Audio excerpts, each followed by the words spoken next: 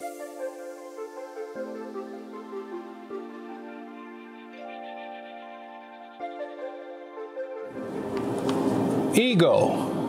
Of all the destructive forces that law enforcement, individuals, and the community face, probably none is more dangerous than our own egos.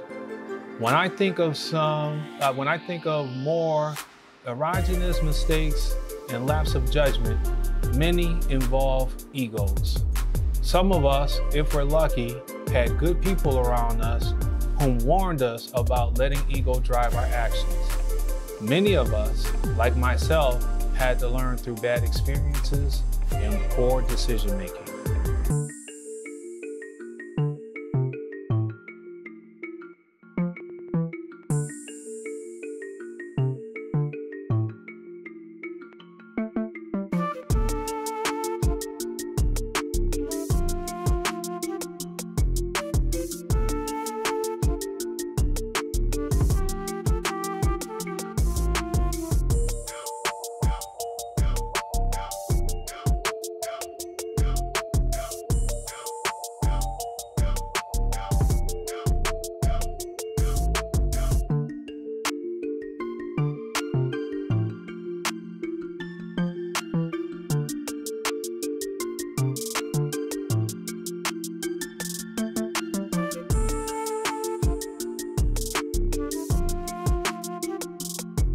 Yeah. Stop. Yeah, less than a minute. Yeah, because this is how we breathe. I want to try to. I can't. You can't waste too much air, so I'm just going to show you one time. Yeah, this is how we go in and breathe. Guys, look, he's breathing.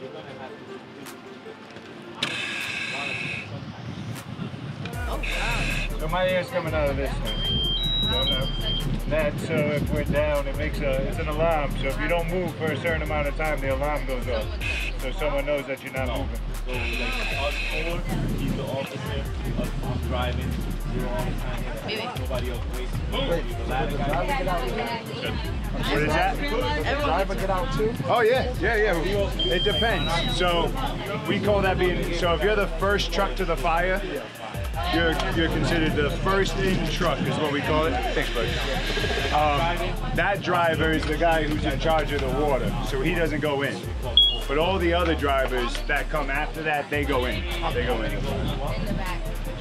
Two in the back.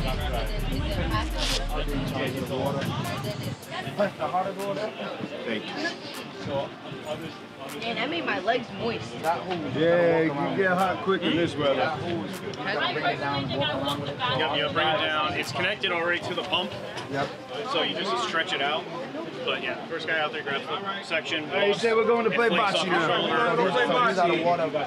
All you guys sign in? All set? Chris, you ready to go? All right. Pump it to a certain pressure. After that, it gets a little out of control and you can't hold it. So.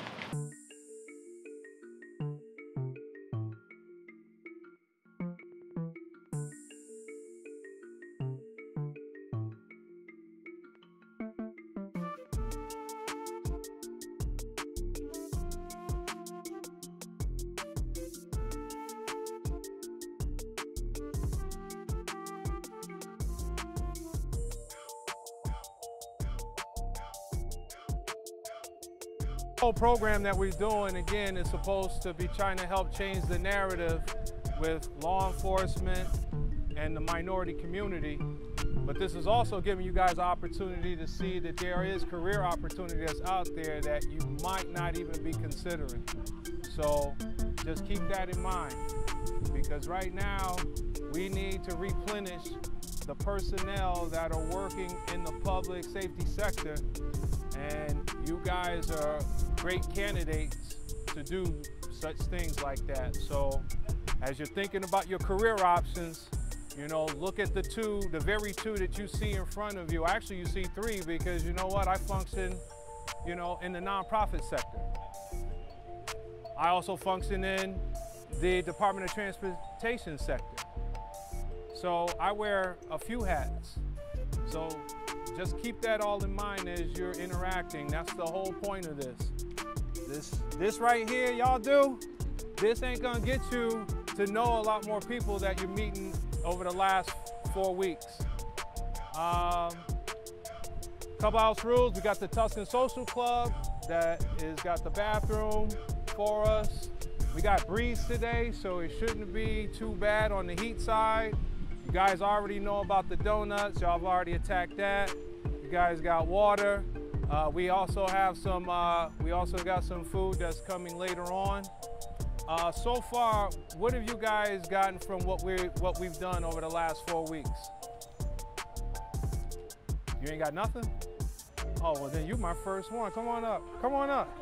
You my first one. If you ain't learned nothing, then I'm not doing a good job. Come on, come on up here. Come on, dude. Come on, come on. You're the union leader. Oh, and you a leader? Oh, now you being shy. Why were you being shy? Come on. All right, somebody else. You all right, China? I'm gonna have to put you on blast. Come on. I'm sorry. Oh, wait a minute. We got somebody, and also you got to speak up loud, speak with volume. Now, officers are humans too. Officers are humans too. What else?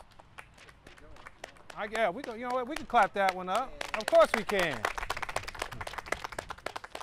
What else? What else have we learned over the last 4 weeks? We've touched on 4 different topics. What were those topics?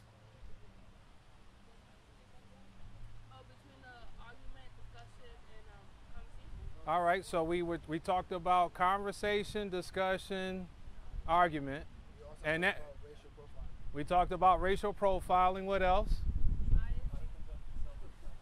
How to conduct yourself during a traffic stop.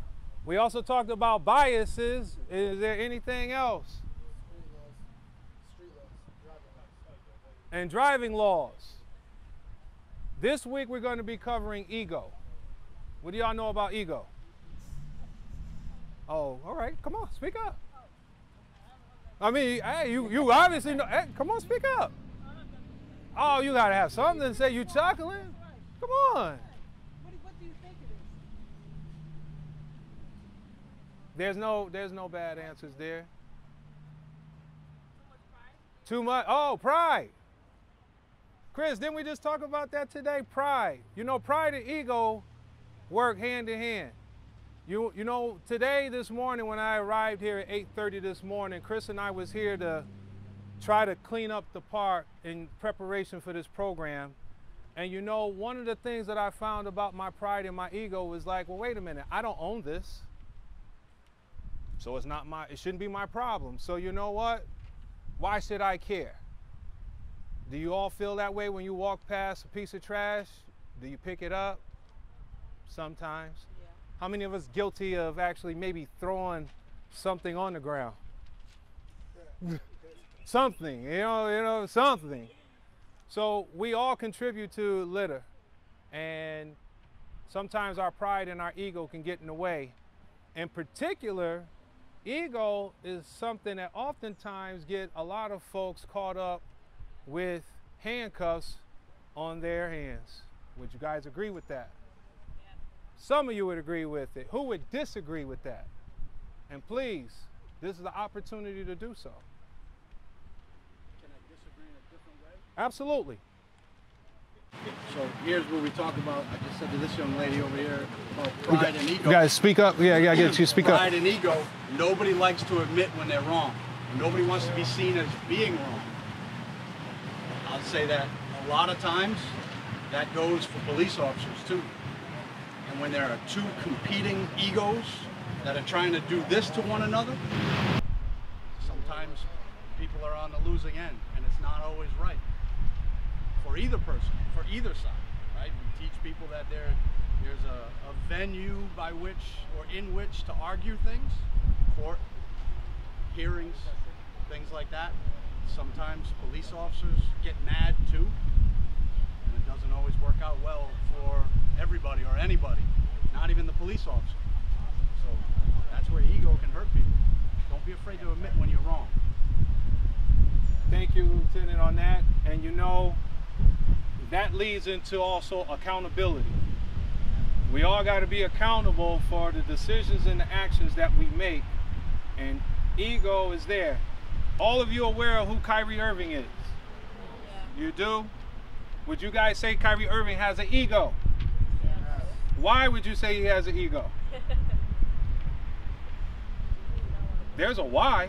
Why? Is he just that good? Speak up if you're going to answer. Pride, so he's got pride. All right, so there's pride, but then has his ego hurt his career in some form or fashion? See?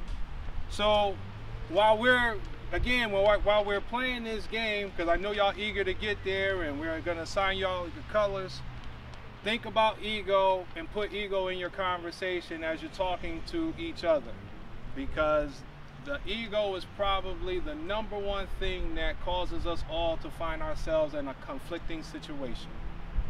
And as you pointed out, Lieutenant, it's two egos battling with each other. Girlfriends do it. Kids try to do it with their parents. You try to do it with your teachers. You try to do it with anybody that you might have a disagreement with or don't see on the same level. So just keep that in mind.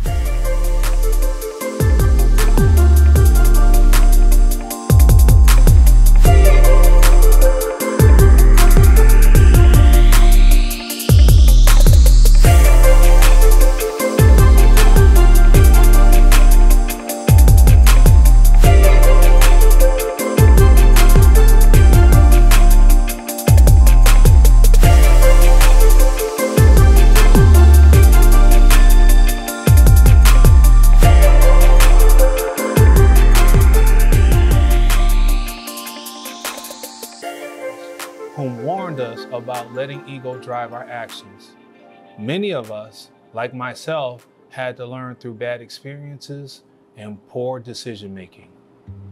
It's easily recognized when a suspect or violator is letting his or her ego talk them into handcuffs. Law enforcement responds to minor disturbance often at bars, homes, stores, and schools. Problems that could easily handle if the involved parties would just leave. Almost inevitably, one of the antagonistic declares, "I'm not going anywhere." They are warned they'll be arrested if they refuse to leave. Some good friends beg them to leave, or bad friends encourage them to stay. So they stand their ground, proclaim that they don't care, and they'd rather go to jail than back down. However, when the cuffs come out, they change their minds, but then it's often too late. No matter how many laws and policy exist to guide our actions, at the end of the day, we're just regular people, including the men and women of law enforcement, subjected to all of the failings people have. If we'd all control our egos, I don't think we'd make half or our mistakes and probably would not be divided as a community. And law enforcement would have twice the support from the public. Controlling ego is easier said than done.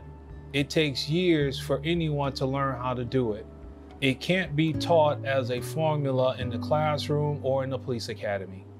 It has to be a product of real life highs and lows, of forcing yourself to think straight and to do the right thing, even when you want to lash out. None of us can claim we've never fallen prey to ego. Nobody can expect new officers to hit the streets one day and have an ideological chip or ego chip on their shoulders under control. But we can talk about it. And that's the start as we begin our 4th week. Here are 9 signs your ego is in control of your life. Too much is never enough. Disliking when people succeed. Redirecting the attention back to you. Constantly comparing yourself. Craving respect and recognition. Always being defensive. Rarely, if ever, helping others. Setting unattainable goals. And finally, manipulating others. I hope you learned something from this week's program as we had the Providence Fire Department, Providence Police, Smithfield, and also the Rhode Island State Police participating with members from the West End Recreation Center in Providence, Rhode Island, and also various students from some of the local schools. As we continue to change the narrative and perspective between law enforcement and the community, change is required in every individual and accountability is a must.